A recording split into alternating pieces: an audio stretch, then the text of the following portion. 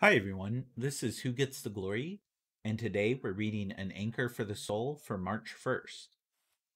The opening page for March says, He stills the storm. They cried out to the Lord in their trouble, and He brought them out of their distress. He stilled the storm to a whisper. The waves of the sea were hushed. They were glad when it grew calm, and He guided them to their desired haven.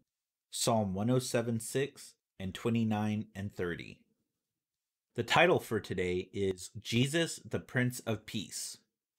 Peace is a deep seated need in every person's life.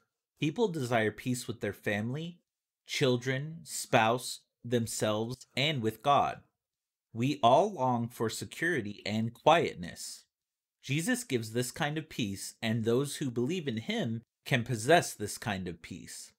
It is a divine peace that exists with those who have Jesus in their lives and midst. Peace I leave with you, my peace I give you. I do not give to you as the world gives. Do not let your hearts be troubled, and do not be afraid. John 14:27.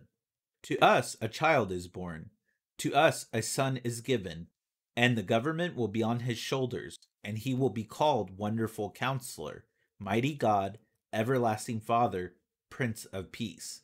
Isaiah 9:6. Thank you for listening, and God bless you.